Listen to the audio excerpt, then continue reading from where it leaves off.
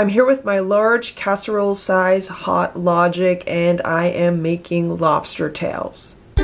Counter cooking. No kitchen, no problem. Lobster tails are usually on sale a few times a year, and one of the times is right before Valentine's Day. So if you're a fan of lobster tails, it's a really good time to buy them right before Valentine's Day. They're usually on sale. So I got 2 packages of frozen lobster tails, and I like to make them in the Hot Logic just because it's really easy. They come out really good and it's kind of foolproof, at least for me. So right now I have 8 lobster tails in this large Hot Logic. This is like the casserole size Hot Logic. I plugged it in.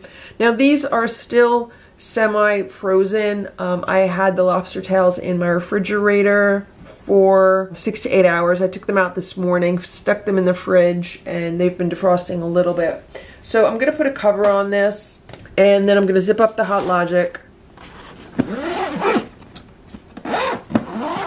And I'm gonna let it cook for, I don't know, maybe like 2 hours. I never really time it. I just kind of go about whatever I'm doing. One thing I love about the Hot Logic is you can kind of just set it and forget it and it's never gonna overcook. So right now it's about 4:45 p.m. I'll probably check this again sometime after 6, so I'll be back.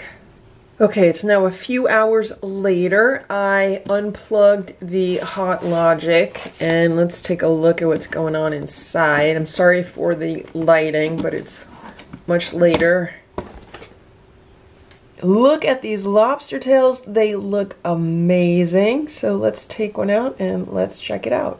Here's one of the lobster tails that I just cut open. Look how beautifully the tail meat comes out of the shell.